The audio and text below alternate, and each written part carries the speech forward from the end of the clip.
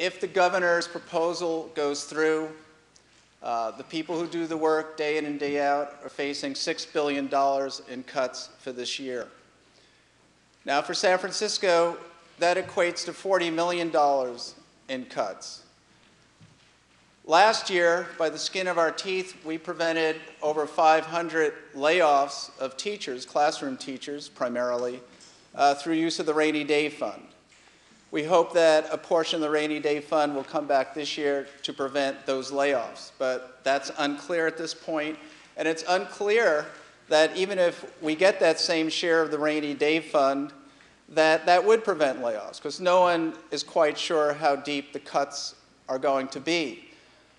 On top of the $6 billion in cuts that the governor is proposing this year, he's also proposing a structural change for K through 12. Prop 98 has certain guarantees of funding. And with Governor Arnold Schwarzenegger's proposal, the figure that I've read is that schools would then lose up to $7 billion a year for the foreseeable future, because that would be a structural change. So this governor and this Republican Party is trying to cut the floor out of the schooling, the education, the training that working class, middle class kids need in order to prosper in the future. So there is a crisis facing us. 30% of the school districts in this state, 30%, are facing insolvency. And that means the state has to take them over. But the state takes them over because the local school boards can't balance the budget. What's the state bringing? They have no resources. So local democratic control of the schools will be lost. And state bureaucrats will come in to impose a kind of austerity budget. Now, that's not only going to be bad to the quality of education, but think of the hard-won labor contracts that teachers and paraprofessionals from the CFT, CTA side, and think of SEIU people, at least in San Francisco, people represented by other unions. Those hard-won contracts are going to be torn apart.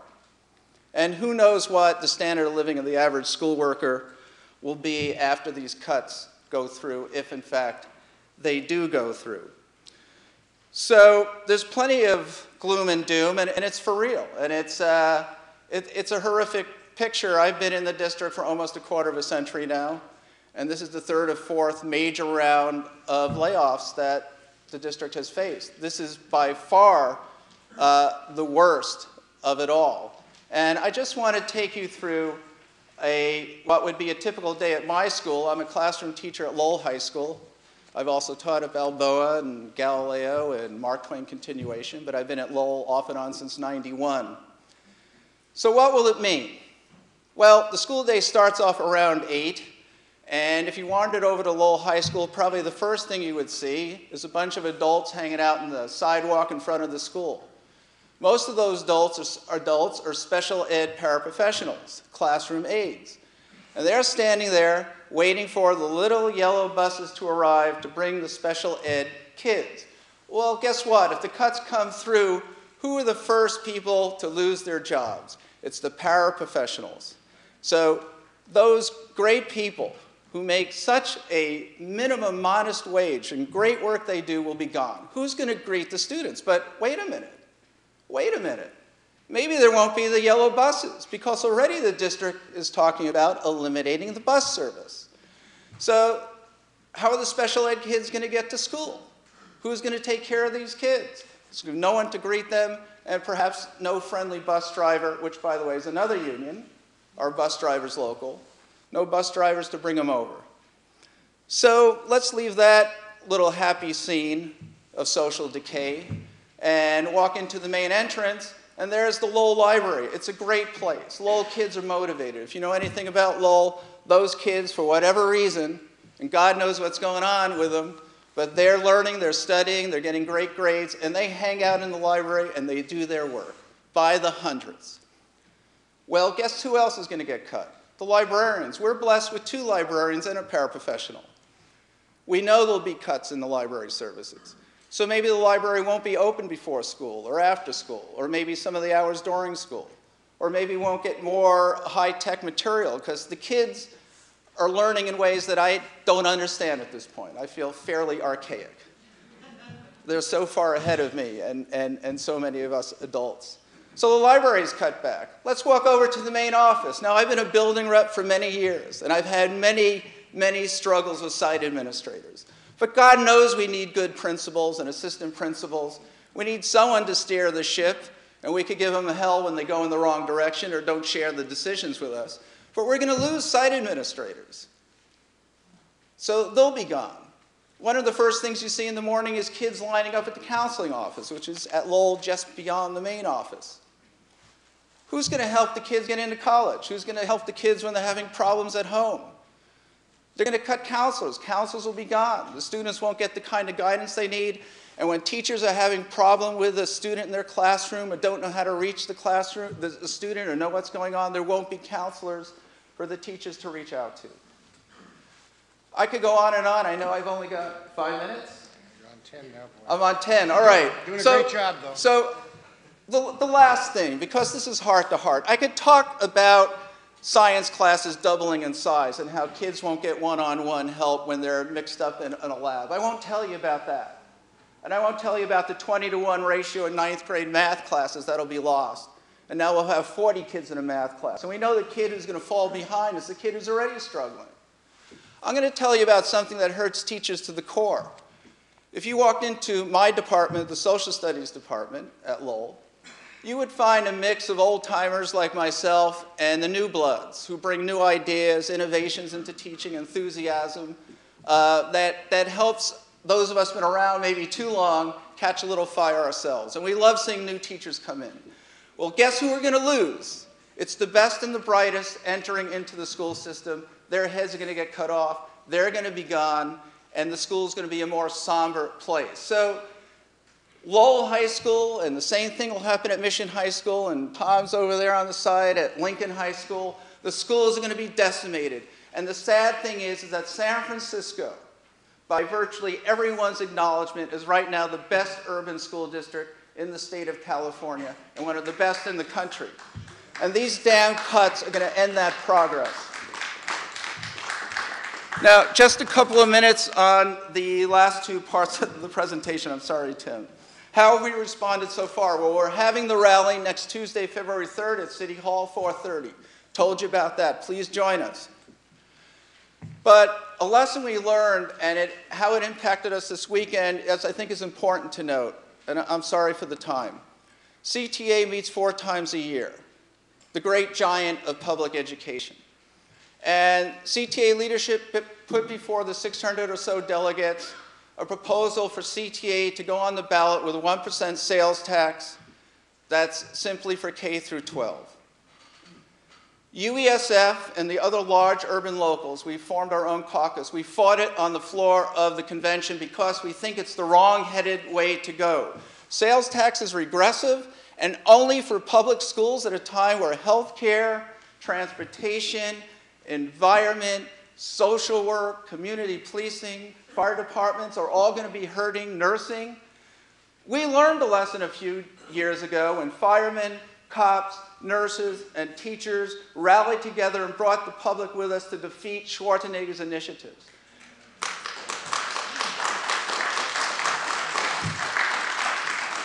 That's the lesson we learned, and that's why we carried the fight to the floor. Now we lost by 6 votes. The CTA leadership, and it's tough to take on the CTA leadership. We lost by 6 votes at over 600 delegates. CTA is wrong. We hope that this minimal victory from the floor is going to stop them in their tracks.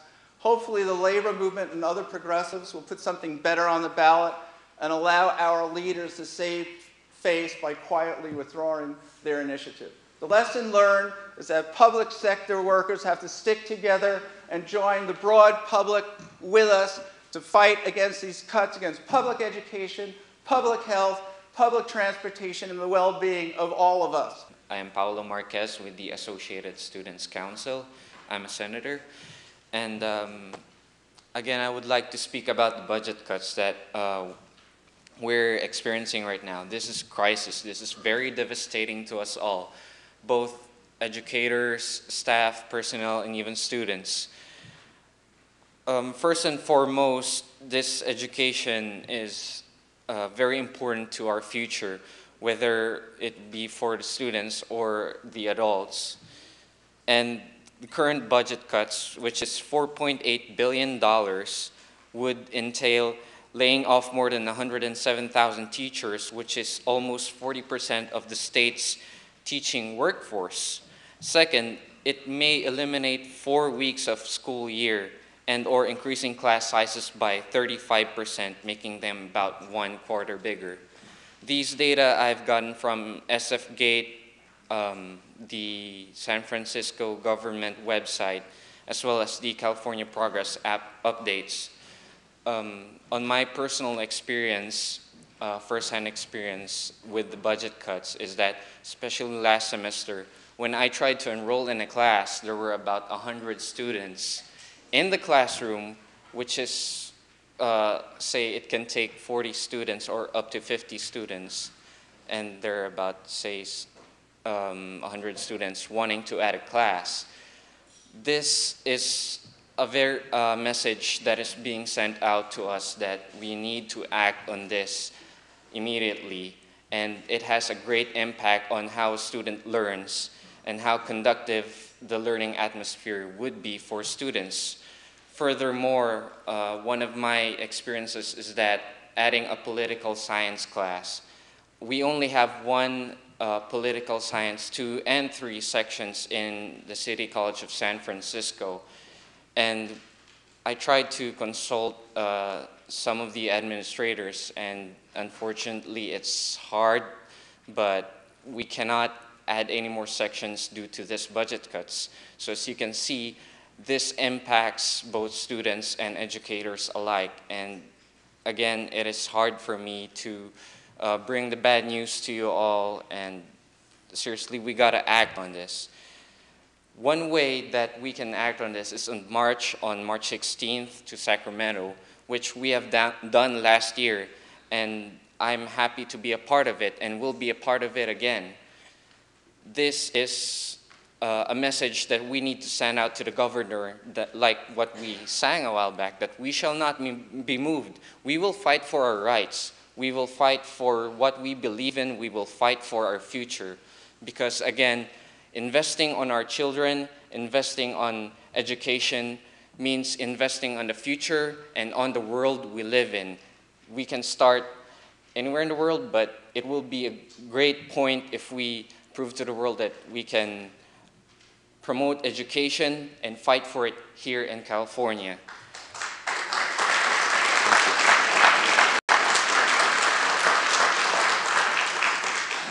On that note, I would like to leave you guys a quote. It is better to invest the money up front on our community's education than to save a few cents now, but having to spend lots more later on. Brian Cruz, I'm a member of SEIU 10-1. I'm a classified worker at San Francisco City College, and I'm gonna start with a quote. So get this. The $42 billion deficit is a rock upon our chest, and we cannot breathe until we get it off. It doesn't make any sense to talk about education, infrastructure, water, healthcare reform, and all these things when we have this huge budget deficit. Now, this is Governor Arnold Schwarzenegger, of course, and I think he has his priorities backwards. And I'm here to talk to people here today about the experience, I guess, of City College workers in this, and I think I can use it to expand on some of the ideas people have brought up earlier. So what do the cuts mean for City College workers right now? Well, right now, people may know the city is trying to lay off a lot of workers, and that may affect people on our campus through the bumps that are happening. But right now on campus, they're telling us, at least, they're telling us right now, there are going to be no layoffs until June 30th, which is still only a few months away. But at the same time, we've got a hiring freeze going on. And people have to know, I think we have like 835 classified employees at City College. About half of them are full-time employees. And I think the number of vacancies, we're still not sure how many vacancies there are, but I've heard numbers like 20, 40, something like that. And pretty much, every day that they don't fill these spots up, that's another day. All of us are working harder and longer trying to fill other people's positions. An example, an extreme example I just found out about today was that people may know we have all these new buildings, a new huge mission campus and the wellness center down at the Ocean campus. The number of custodians we have working in the district is actually less than what it was 7 years ago. And I can only expect that problem to accelerate as these cuts go on. And I think Ken was very right when he was saying that these cuts are going to be used as an excuse right now to crush the standards that our unions have right now, and to crush the contracts that we're going to be negotiating. Case in point is one of the things we're going to be reopening on is retirement. And right now the district pays for our retirement. They contribute like 6% or so. They want us to pay that instead, and that could mean in a few months that's an immediate 6% cut. And there are other things such as COLA and the healthcare premiums we're paying that could go up. It was interesting though. We had a meeting today, and it's amazing the concept that workers know how to run their work sites better than management and the administration there really became apparent to me, because people were talking about, well, they're wasting all this money on this, why don't we change that? And one of the things we noticed where they're wasting a lot of money was, if we looked at the past 7 years, both the classified employees and the teachers unions, if you looked at how much our wages had increased, it was good. It was like 30% or so. If you look at administration, it was 60% or so. And it became clear to everybody in the room, one of the things we've got to do is cut the fat. And I think, well, that was good. So what have we done in the past and what we're going to do in the future? Ken brought up the march that happened in 2005, was it, I think, when we brought 25,000 people to Sacramento to march against Prop 74, 75, and 76. I think March isn't too late to do something. We need to do, it's good. I'm glad we're having this protest on February 3rd. We also need to keep it up. And so we're going to be trying to get 15 buses out to Sacramento for the March 16th protest. And one of the things, I think there's going to be actually a conference the day before in Sacramento, March 15th, to get public workers from around the state to talk about statewide strategies for taking on the cuts, which I think needs to be done. Somebody also brought up the stimulus package that's being proposed, and I read in an article that California could get something like $11.2 billion out of this, which is a fourth of what the shortfall would be like over the next 1.5 years. And somebody said it was rhetoric. And I think, right now it is rhetoric, and that's why it's absolutely important. We go, march on the streets, march in Sacramento on March 16th, and we know we need to keep the fight up. And actually May Day is coming around the corner, May 1st. I think if there's a time more than ever to actually reclaim International Workers' Day in this country and to actually say, this is a day all working people need to unite and fight, it's actually this year. And there's, I think here in San Francisco, we need to make sure that march this year can raise all the banners of not just immigrant rights, and it should raise the banner of immigrant rights, which it will, but also for all working people. And I just like to remind people, I'll end on this, because we are entering a historic period, and we have to realize the shift that's happening in this country. First of all, politically, over the last 8 years, we've had 8 years of war, 8 years of Bush, we've had 30 years of a neoliberal agenda, and all this stuff has come crashing down. People have realized privatization, deregulation, war, this isn't working for us. We need something different. And I think we've seen, we've elected our first African-American president in a country founded on slavery. And now we need to be able to say, now this economic stimulus package that's being proposed, it's good, but we need to take it a step further. We need something that's going to work for us. $750 billion for corporations, and billions of that is going towards bonuses. We actually want to see a bailout for the workers. I am Russell Kilday Hicks, and I work in the 23-campus California State University system. My union, the California State University Employees Union, one of 8 in the system. We're also part of the California Employees Association and an SEIU local. We represent about 16,000 of the non-faculty staff, the ones who form the backbone of the system. We do, the cleaning the toilets, the cutting of the grass, you know, tending the gardens and filing records and looking after student health, running the computers. And we enable the faculty to teach, and we enable a university education to transform lives. We've seen the CSU cut by well over $500 million. This is a series of really 3 big cuts since, you know, the late 90s and 2003. There was another round, and then last year they cut another 212 million from the system, and this year the threats are almost another 100 million. And you heard someone mention earlier, we're turning away students, and demand has never been higher. And you know, meanwhile, with the backdrop of, you know, the CSU Chancellor Reed playing violin, the trustees make deals in the back rooms to make sure that the CSU executives can afford a vacation home or a yacht, or, you know, however the well-to-do spend labor's wealth. And then the students and their families are paying double the use taxes, only they call them fees. And just 3 years ago, you know, the fees have doubled in 3 years. And each year threatens more increases, another 10% threatened this year. And the CSU can't even come close to meeting the demand. And we also are losing courses. And you can't get, so, you know, the new creed for the CSU apparently is harder to get in and harder to get out. And meanwhile, you know, we who run the place take on more students every year with fewer resources. And in old-fashioned labor terms, this would be called factory speed up. And coming on the heels of, you know, so much downsizing already, the effects this year to San Francisco State in particular, where I work, aren't that dramatic. You know, we're losing maybe 130 course sections for the fall. These are taught mostly by temporary professors. So, you know, a lot of people don't know where they'll be in the fall, and a lot of temp employees you just heard in the community college system. Same story in the CSU. You know, careers and salaries are stagnating, and we're all doing more with less. And then, you know, we have entered into what we call the Alliance for the CSU, and that's with administration and the faculty senates in the state, and the unions and the student leaders. And it's stopped the chancellor from making, you know, really brutal cuts this time around. But, you know, they already cut all the low-hanging fruit, so it's easy for them to do that now. I really don't know how much it will really protect us in the end.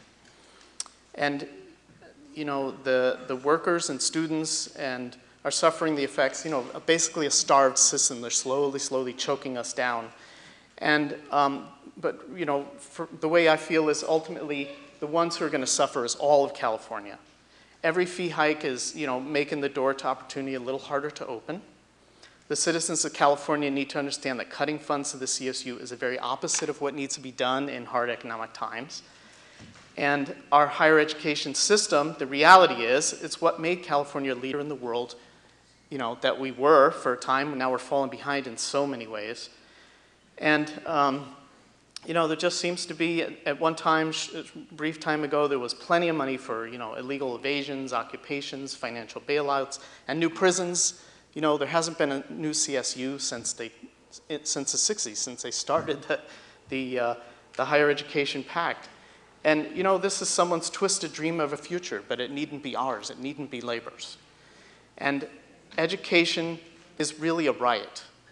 And, you know, they keep saying we can't afford this. They put education on the expense side. It needs to be on the investment side of the ledger.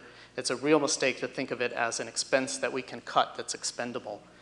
And they also say that, you know, public education is unfair competition to groups like University of Phoenix, you know, so-called for-profit.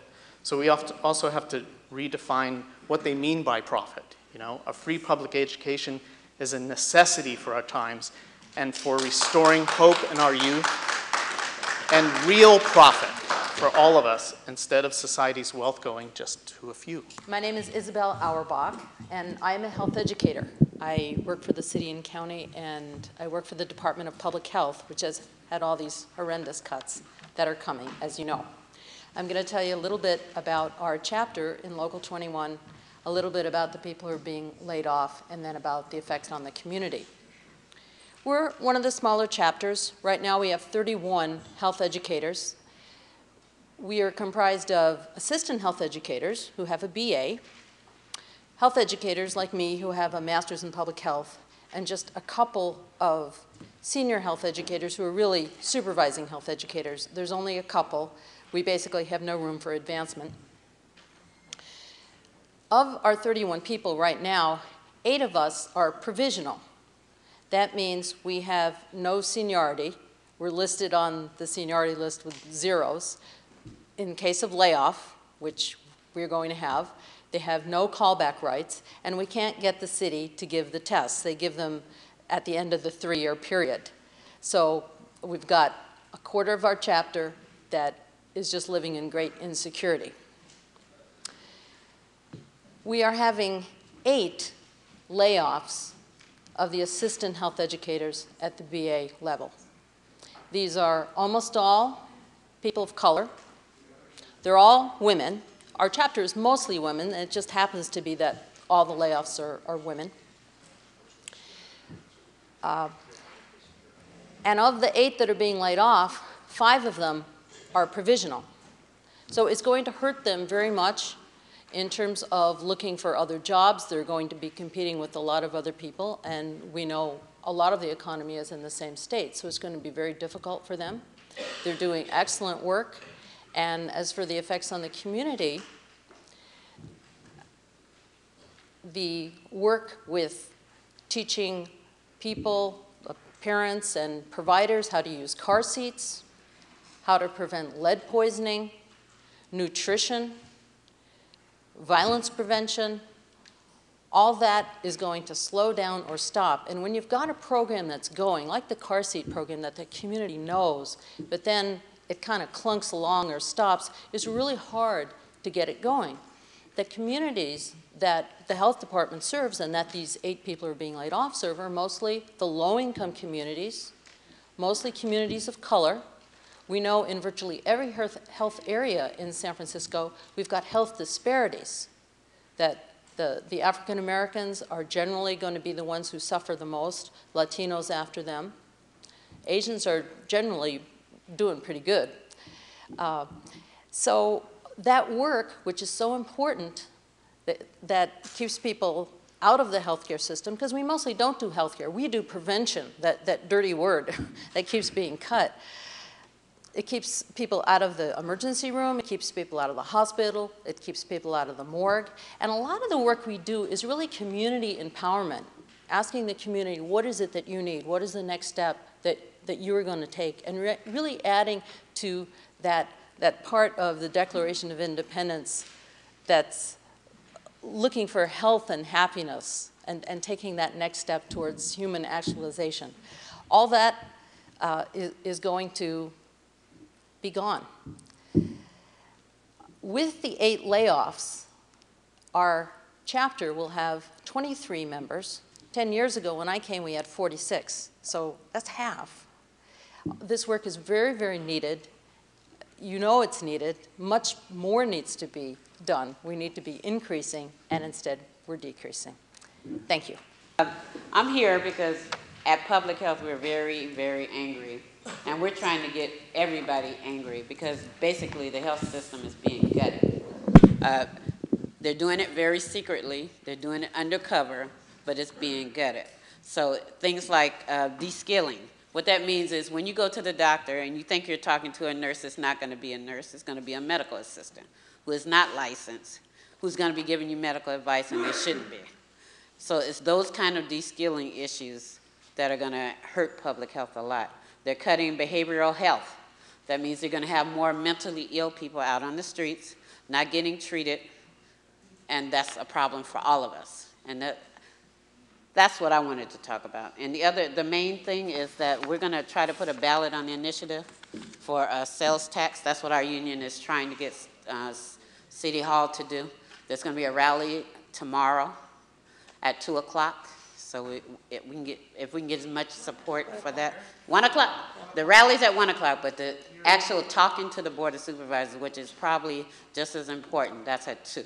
It's going to start at 2 o'clock. So we need as many people as possible to come out and give their input about, that at San Francisco you passed Prop A that proved you wanted a very good health center, and that's a lot of money that they passed so that San Francisco General could be rebuilt.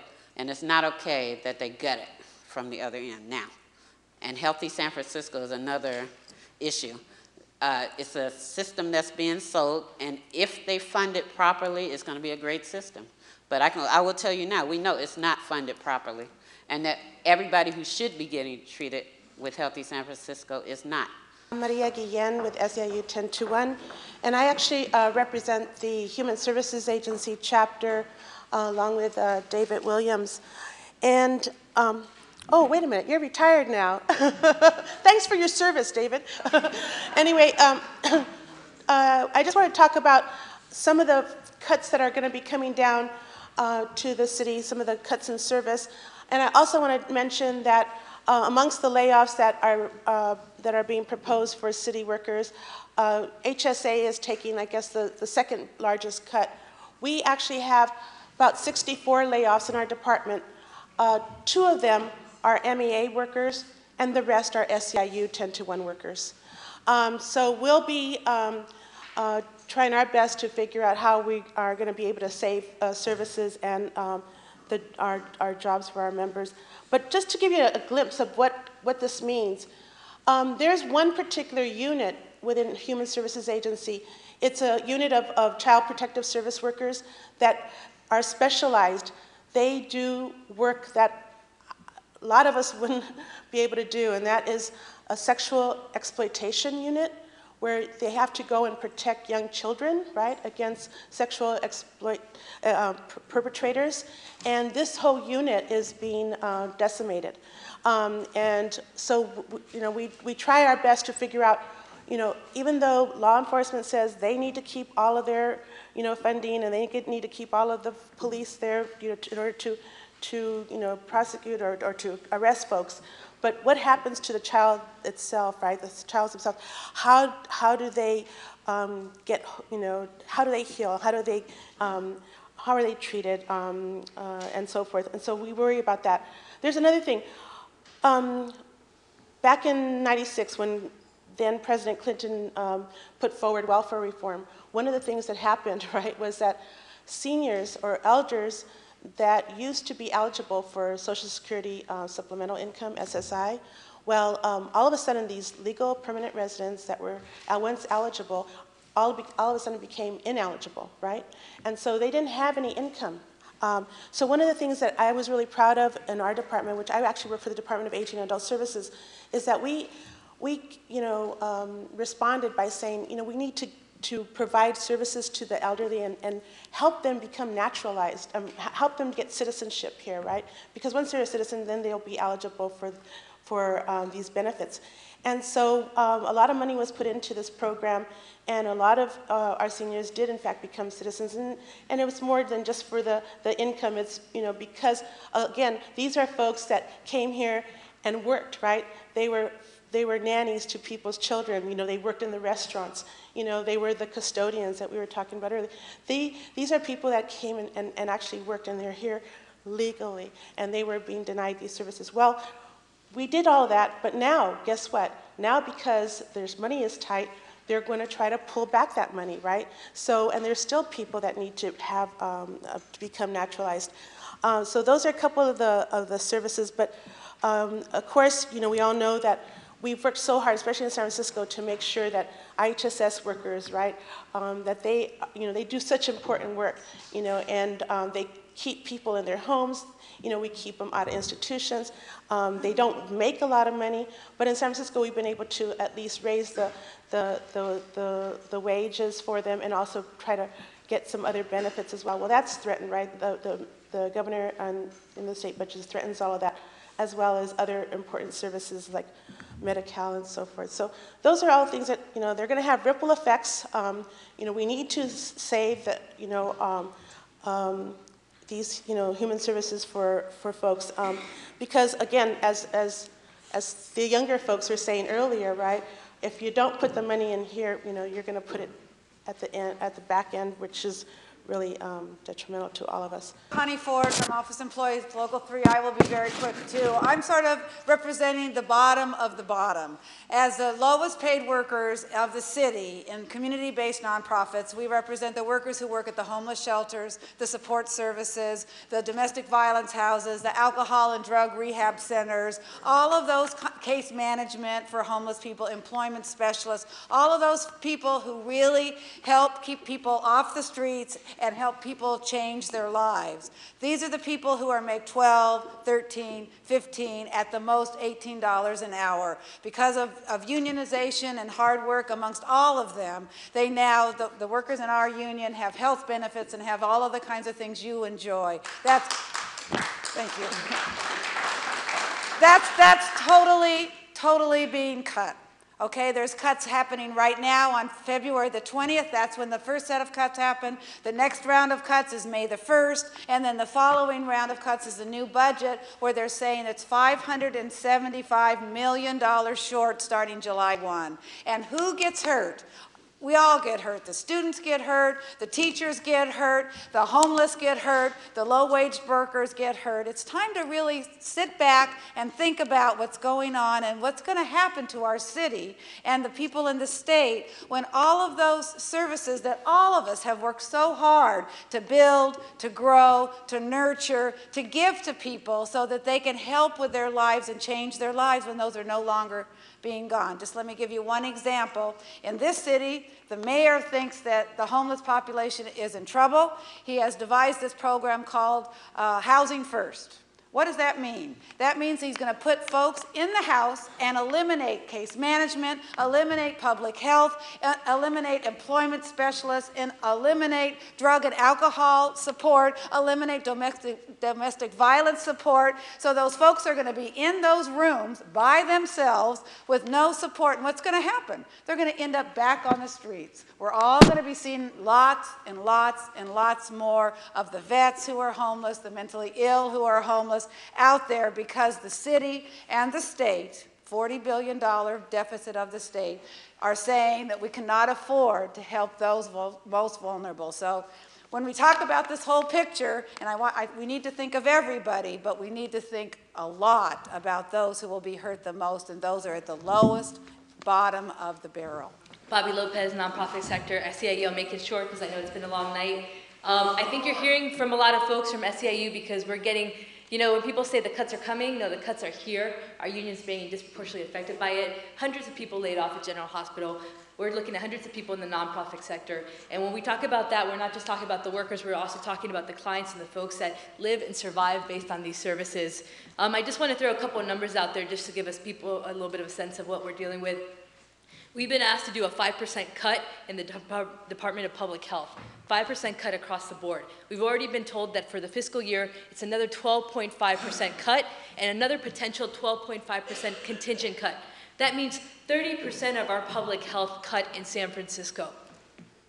That's very serious because we're talking about folks that depend on substance abuse treatment, HIV, mental health is being gutted, and I think Brenda laid it out really perfectly. The hospitals are being gutted, and all the acute services, all the support services that are community-based, nonprofit-based, those are all being gutted as well. And I wanted to just put a human face on this and just mention two programs that we know that we work with that are being gutted. I work with immigrants, Latino immigrants in the Tenderloin, and we refer people all the time to homeless prenatal. I think a lot of folks know homeless prenatal. They're looking at a 10% cut of their budget. And that's horrible because they've doubled in the number of people that they've seen just this past month because of the economy, and we've doubled in the number of clients we've seen because our families are being laid off in the restaurant industry. They can't afford diapers, they can't afford to pay their rent, and they go to safety net programs like Homeless Prenatal. They won't be able to do that anymore. The AIDS emergency fund, where I've referred folks for vouchers when they have bed bugs, or I've referred folks when they can't pay the rent. They're going to be cutting 1,000 people services for the AIDS emergency fund. We're actually also very much getting HIV services, which is really a problem. We're being crippled, and we're asking for support. I'm going to just be brief on this. As Brenda said, tomorrow, 1 o'clock, there's going to be a very small press conference, and we mean short. And we really want folks to come to and give public testimony at 2 o'clock in the chambers at City Hall. There is some legislation we're looking at, negative supplemental. It's very different than initially started. I just barely looked at it today, and I think very few people have actually fully seen it. But one thing that I feel is very pro-labor about it is that we're not chopping from the bottom, we're not taking away our safety net services, we're asking the city to really evaluate the management positions that they've hired since 2003, irresponsibly paying people $200,000 and $300,000 when we can't afford it. My name is Gabe Weiss, and I work with SEIU Local 1000. We represent state workers, so people that give unemployment benefits at EDD, DMV workers, Coastal Commission. And I think since the summer, roughly, state workers have been under attack, whether it was the 10,000 state workers who lost their job this summer that were seasonal or temporary, to state workers being told that they were going to get paid minimum wage. Right now, we're being threatened with furloughs, which represent about a 10% cut in people's wages, when state workers in general tend to make about 25% compared to other agencies, the county and the city. They're also being told that they're going to be receiving IOUs perhaps as early as February and March for their work. So when they're able to pay their mortgages, it'll be with an IOU, which doesn't work very well. What we have done so far, we've really been trying to focus on the services we provide and the people that are affected by those services. We've been holding rallies, both at the state capitol and here at the state building in San Francisco and in Oakland. We've had commercials that are running that talk about some of the state services that we provide. We've lobbied both at the district level, at the capitol, written lots of letters, made a lot of calls. I think one unique approach that we took was having Republican members actually writing letters and making calls to the Republican legislators, because they kind of speak their language. I don't speak it. I don't know at all how to talk to Republicans, but in general, our members that are Republicans do a little bit better job at that. That being said, I don't think you've seen a lot of movement out of Republicans, so whether or not you call it effective, I think is, I would say it hasn't been that effective. I do think it is an interesting approach. What we are trying to do now in this last about 6 weeks has been trying to focus on the community groups that Republicans might actually listen to. When it comes to labor unions, they pretty much just close their ears. When it involves church groups in their community, if it involves people that work on public safety, they seem to be opening their ears a little bit. So instead of always saying, what about us, I think trying to reach out and say, what about the people that are going to be affected by our services? I think it's a little bit better approach than just for us state workers just complaining about how hard we've been cut. So that's a little bit of kind of what we've been doing. Bob mentioned that we do need to be kind of focusing on Republicans. That being said, putting some pressure on Democrats to actually have a backbone, be coming out and talking about all the services and all the people that are going to be affected, I think would be incredibly beneficial. For the most part, I've heard a lot of silence out of both sides of the legislature. It was mentioned earlier about who to target. Bob couldn't say it, so I think I'm allowed to. Abel Maldonado, he is a state senator down on the Central Coast. He's voted for a budget before. Hate to call him moderate, but in these times, in these gerrymandered districts, he's about as moderate as we get. Jeff Denham, who has parts of Fresno and parts down in like Salinas, he's pseudo moderate also. And then down a little bit south of that in like San Luis Obispo is Assemblymember Sam Blakesley, and he's supported a few pieces of legislation that we've done. So there's a chance that he would also come actually support some kind of revenue increases. We're working hard. We're going to be lobbying tomorrow all around the state with congressmen about the stimulus package. The vote's actually happening Wednesday, so call tomorrow to your congressman, I think is a good first step. And then in the next week or two, really kind of putting pressure on Dianne Feinstein to make sure that money comes in to California. We haven't heard any question about accountability. There hasn't been any real challenge to the administrators, starting at the top, for making the decisions they've made, kowtowing to Bush and these people for the last 30 years and whatever to create this problem. In 1929, when the capitalism system crashed, we saw an apathetic government do nothing until the people of this country demanded a plan, put into office someone who had a plan. So I propose to all of you in all of these encounters we have in all of your unions, in the unions I'm in, we always challenge people who are going to cut our wages and cut our positions. What are you cutting out of your pocket? Are you getting a check? Are you taking a one-for-one cut out of your staff if you're taking away our people's jobs? Is Schwarzenegger getting a paycheck right now and he's doing all this? And more than anything, the question is, what is the plan? You're the leaders, the elected leaders of our state. What is the plan that you propose to get us out of this? Toomey was talking about in the short term, we have to pressure the moderates, quote unquote, to cut a compromise in the current budget so that social services and public schools don't get slaughtered. But nothing great is going to come out of this round of budget negotiations. The reason why UESF and UTLA and other large urban locals fought on the floor of the CTA State Council against the 1% sales tax is because for public schools is that that's not going to solve anything. So what we need to do, even if we lose the first time, is to start the long-term fight to first of all get rid of the 2/3 requirement to get a budget to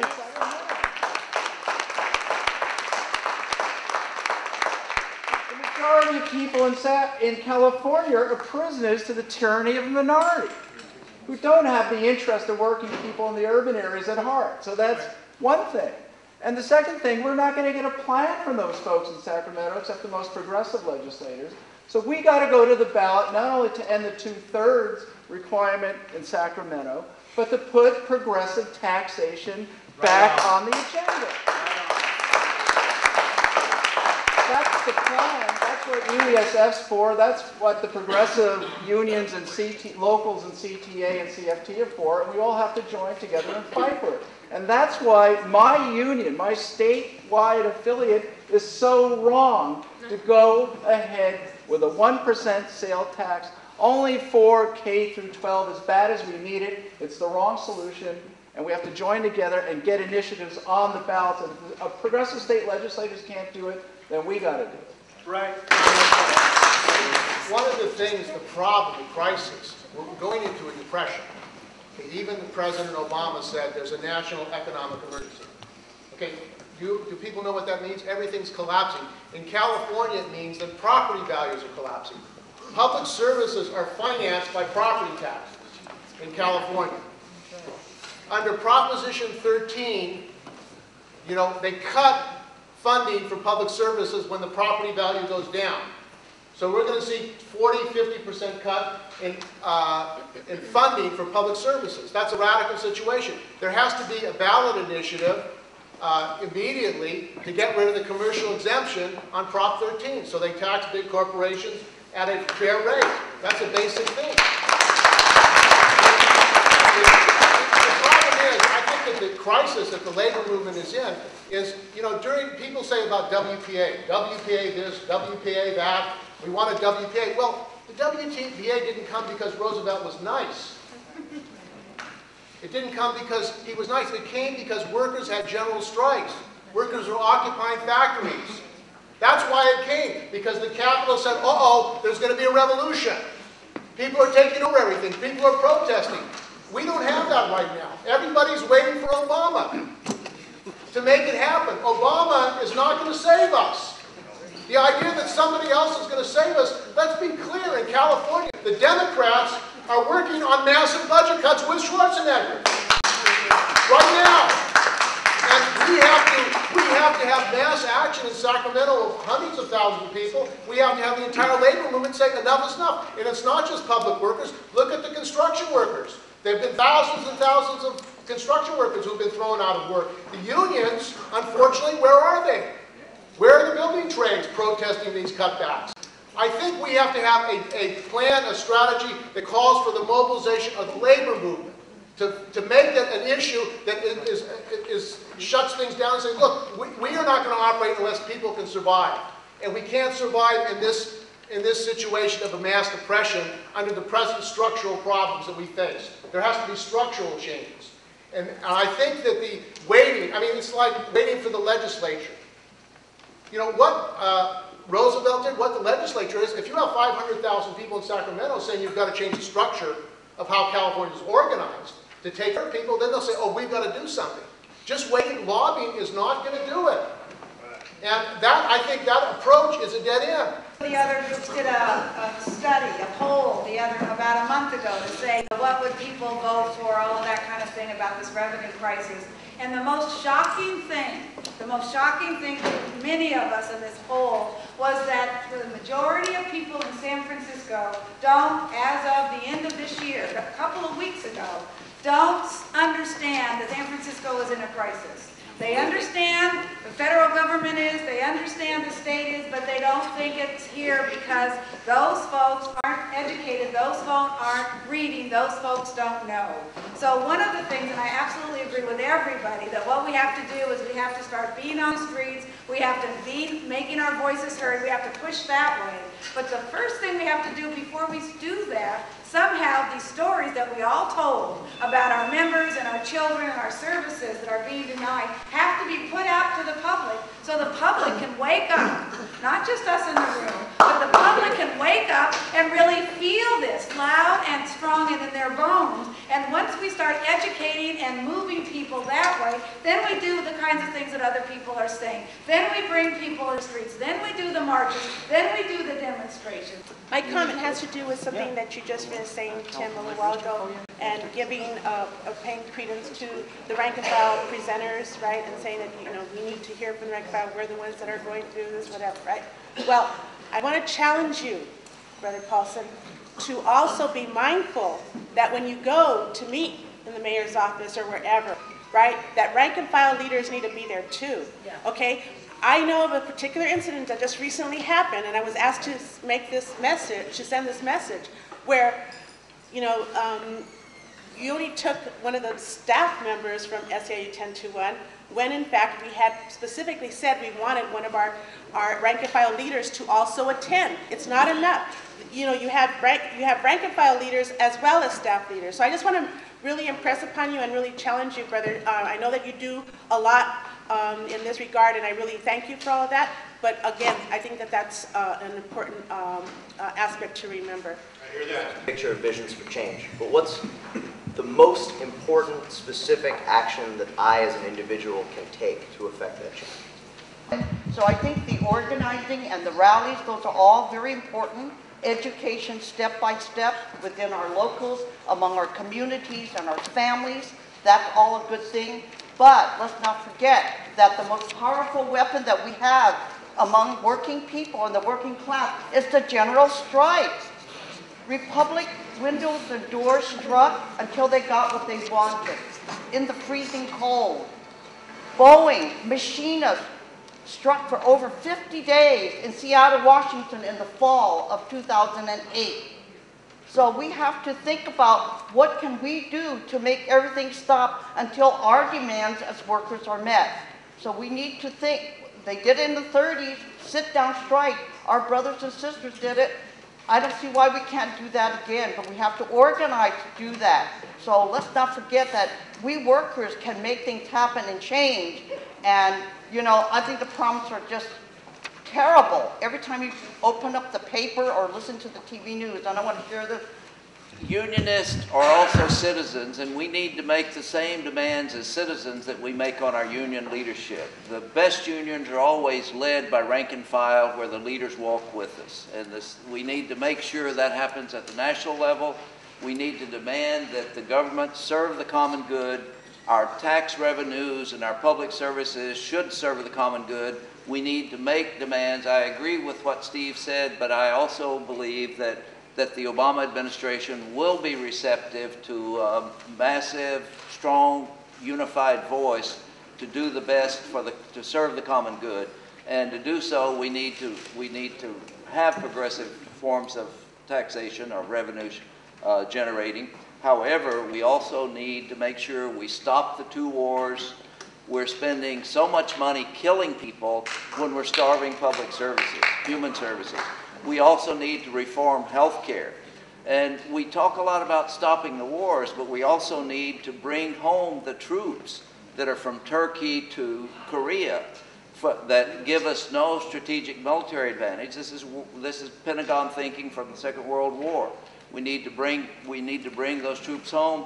We need to stop the investment of the billions of dollars in the technology of death that kills civilians in Iraq, Afghanistan, Pakistan, many other parts of the world.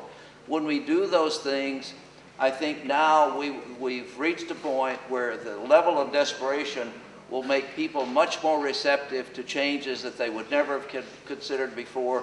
It's a time of disaster, but a time of great opportunity, and we have only ourselves to blame if we don't change things. Thank you.